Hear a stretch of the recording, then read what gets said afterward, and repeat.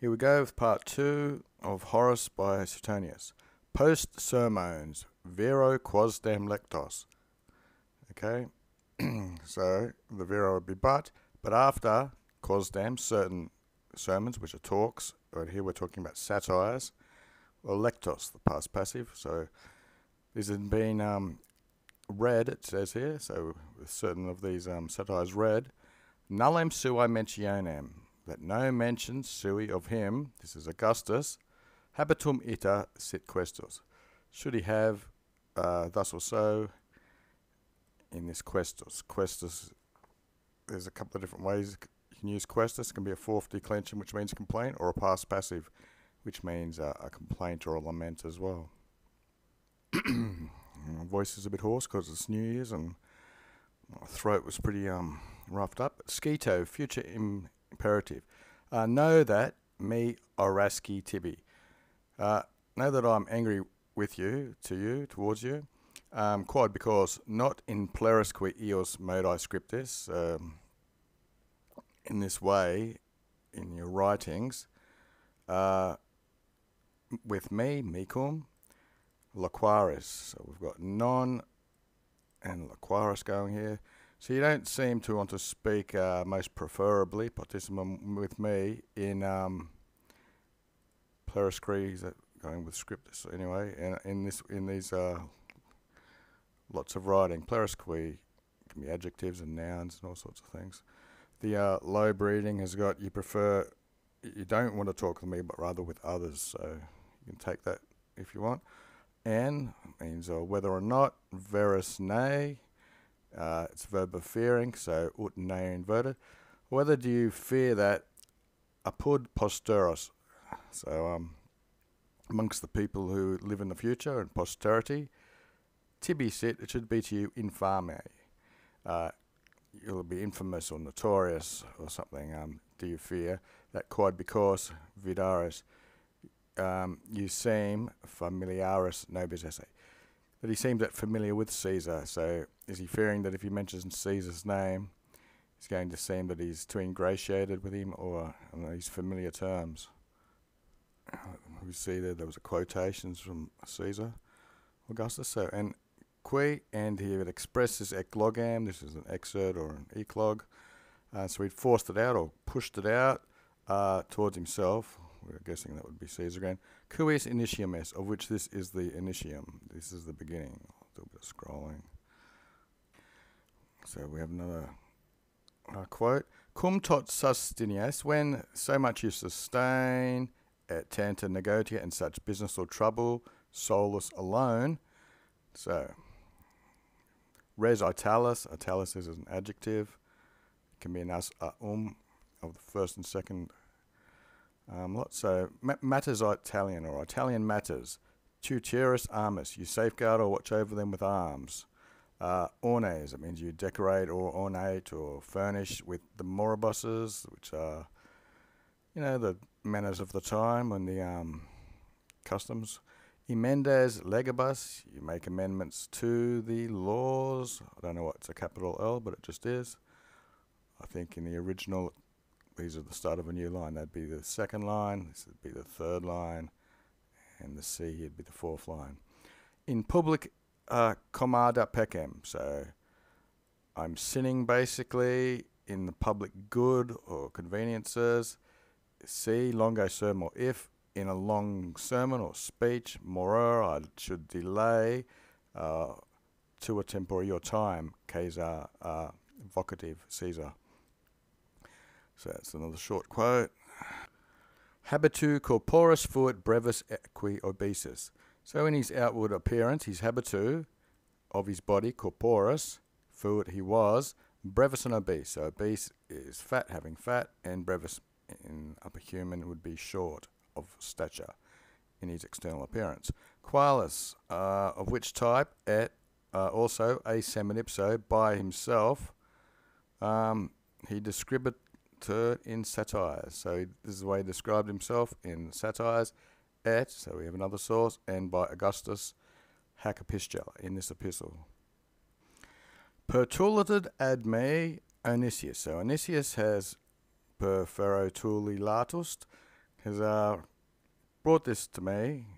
And what did he bring? A libellum tuum, your little book, quem, which ego ut, I as an excutionem, or apology or an excuse, quantus cumque est, in the cumque family.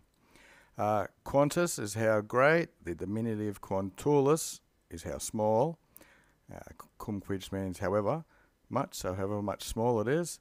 Bono consulo, in good counsel or something, or for its part it was good, something like that. So Onesius brought to him the little book, which in this form of an excuse or apology, however small it was boni in consult to him. Vereri autem mihi videreris. So, however, moreover, so me to me. So, however to me, videris, you seem, taking the infinitive, to fear. It's a verb of fearing, ut near inverted. So, you seem to fear that libelli tuae sent to these little books of yours are maiores, are larger, quam, than ipsi es, you are yourself. So, it wasn't the same that his books are bigger than he himself, so obviously it's a joke. Sed tibi statura diest. Diest has a couple of different spellings. Sometimes you see it without that E. It just means lacking, but to you stature is lacking, but non-diest, not lacking, is your corpusculum, which is a neuter diminutive of corpus, so a little body. It's also used of atoms and things. But your statura might be lacking, but not your, maybe your fattiness, because he's described as obesus.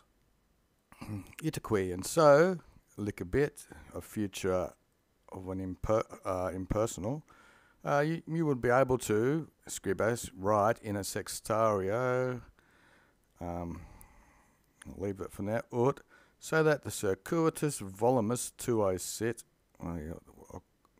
ogkados is something in Greek. The circuitous, this is sometimes used as the watch of the city going around, or just going around, or the circumference or something. So that the circumference of your volumes, tuae, volumus tuae, your volumes, will be this, whatever the hell that is. I'll look it up in a minute. Sicut, just as ventriculo tu, just as your belly. Okay, so he's sitting. He's allowed to sit in some place while he writes. So the circumference of his volume is that, just as of his belly. So it's still playing on his corpusculum and his obesousness. Okay, so this Greek thing means rounded out, apparently. So it can be allowed that you write in your sextariolo, so that the circumference of your volumes may be well rounded, just as your own belly is. And the Daily Dictionary, sextariologist is a small vase with a sextarium in it. And sextarium, as you see, pints. Go through various dictionaries of them. Here are the common ones that I use, sextariums. Can be dry or liquid measure. Okay, so that was that story. Ad res veniaris intemperantior comparative traditor. It's handed down. Okay, so it was handed down to matters of Venus or venereal things. He was rather intemporeal. That's to do with his restraint. For a speculato cubicule, for in a cubicle, which is a room with this comes from speculum, I'm guessing, the mirror. It is said, dicitur, scortums, prostitutes basically, or escorts. He had them disposited, placed down or set out, ut, so that quo, to wherever, here we have our cumque again, we had a cumque earlier, where was it? Up there somewhere, quantus cumque, whatever type of little size that was, and this one down here, where was I? To wherever he respects it, wherever he looked or inspected, ibi there, ei, to him, refer to imigo coitus. There had seen image of coitus. Vixit, he lived, plurimum, adverb, mostly, in successive, another fourth. We had coitus, as you know, when I said it, in an image of coitus. Only the fourth declensions can have genitives in the US.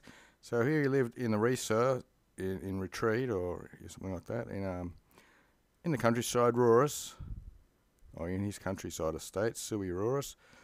And we have two places, Sabini or Tibertini. Eos Domus, and his house, Ostentator, is shown, Kirka, the preposition, around, that shouldn't be a I, it should be an L. Aluculum, which is a grove, a little grove, Tiberni. So this looks like it's made from the same place as that. And we have a lacuna. Okay, after the lacuna, venerant in manus meus et elegi. So elegies, if you know what they have veneranted, they have come. This is a fourth. It doesn't have the I in it when it goes like that. They've come into my hands. Et also, or two elegies have come into my hands. Sub titulo under his own name, in his titles, and epistola in prose oration, in prose writing, letters, quasi as if, commendantus say, entrusting himself or introducing himself to Machinatoi. What was his name in English? It was Maecenas, anyway. Said, but, Audricre, both of these, puto, I think, comes from the word for pruning as well, besides thinking. I suppose you prune your thoughts if you want to remember it. But I think both of these are falsa, or fake.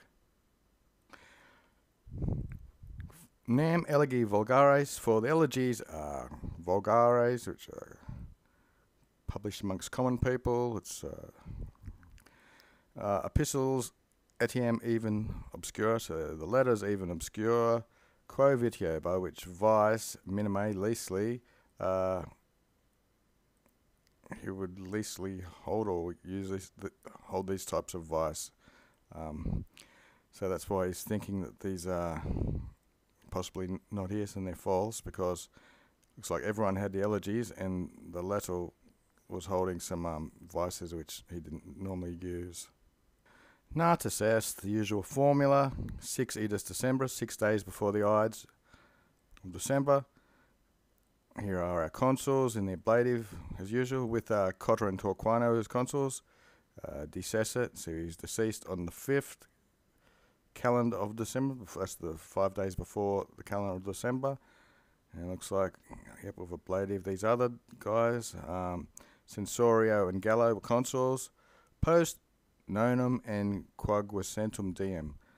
What's this? So it's like 59 days post Quam's been split. Afterwards, Macinus Obiect. What's this? His obituary or something. He's died 59 days after this other guy died. Agens, his age. This is the age he currently was when he died. Septem and Quingagisamanum, which would be 57 years old. With an ablative slab, with Augustus his heir, Parlam, the adverb, Nucampados, taking up the ablative again, with it announced openly that his heir was Augustus, cum urgente vi, when he was pressed on or urged by the force of his valetudinous, of his sickness, he was non-sufficient to ad obsidigandos, that's the gerundive, to signing the tables of a testament. So he couldn't make his own will and testament because of the force of his sickness, which was pressing. Humatus and Conditus est, so he was put in the ground and covered over at the extremis of the Esquilius, which is a hill, Yuxta, next to the Tumulum Macinus, the burial mound of Macinas. That's it, the end.